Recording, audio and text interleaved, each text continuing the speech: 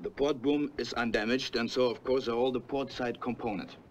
If we remove the starboard wing and attach it to the port boom and perform a similar operation on the tailplane, you'll see that we'll have the basis of an entirely new and aerodynamically sound structure.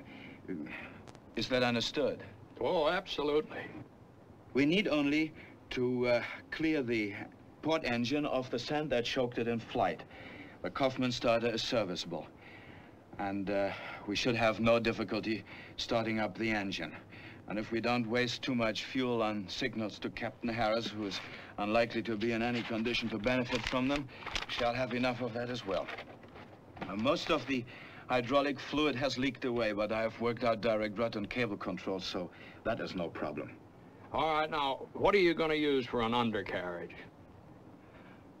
Our last landing rendered the undercarriage unserviceable. However, there's enough H-section in the cargo monorail and hull longerons to make up a skid cradle for takeoff. Skid cradle? Well, skis, Mr. Moran.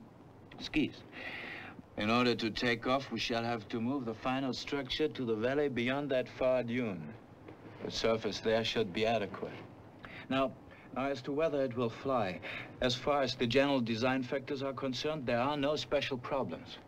The center of gravity will allow us to distribute the payload, that means ourselves, on both wings. Now, wait a minute. Are you suggesting we string people on the top of that wing like so many sacks of potatoes? They'll be behind fairings, of course. Never mind about the fairing. We got an injured man in there. The doctor says he can't even be moved. Now, but you're suggesting we tack him onto this thing and bounce him around like a wrangler in a rodeo? That is not what I had in mind, Mr. Towns. With the material and personnel available, this project would require at least 12 days. How long did you say Mr. Scarnati might be expected to live? 6 days? Perhaps less. See?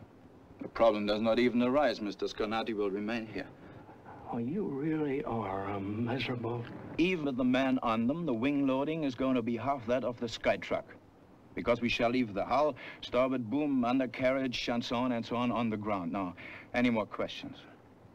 Yeah, I have a few.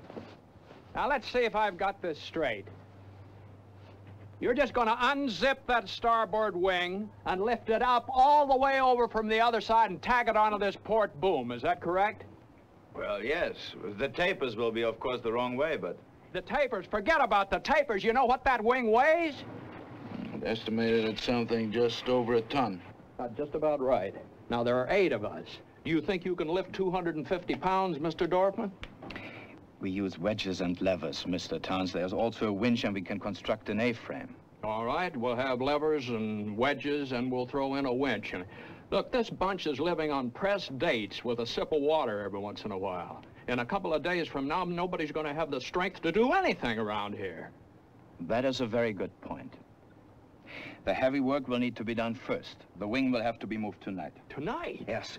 I've worked out a simple winding gear for use with the starboard generator, which will keep the batteries charged and provide adequate lighting.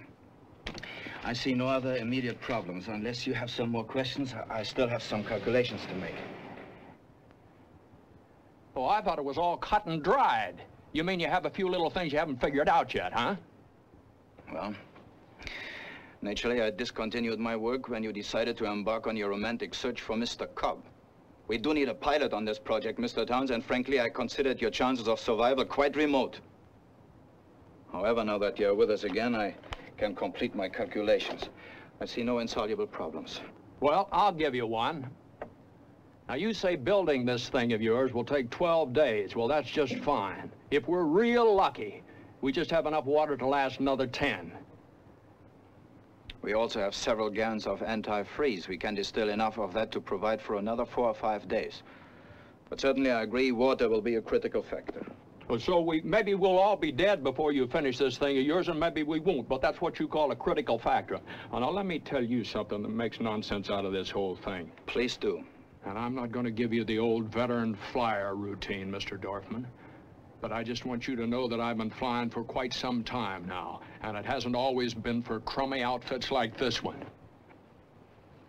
I'm sure you've had a very colorful career, Mr. Towns, but that's not quite the point. All right, you know a whole lot more than I do about aerodynamics and drag coefficients and stress factors. Okay, your theory's fine. But you get this, mister. That engine's rated at 2,000 horsepower, and if I was ever fool enough to let it get started, it'd shake your patched-up pile of junk into 1,000 pieces and cut us up into mincemeat with the propeller. I told you there would be no difficulty building this aeroplane. I also told you it would require an outstanding pilot to fly it. The only thing outstanding about you, Mr. Towns, is your stupidity! What did you expect? Easy. What did you want me to throw a conniption fit with those drawings of his, say some kind of a genius or something? What good would that do when I know the damn thing could never fly? Excuse me, Captain, but perhaps...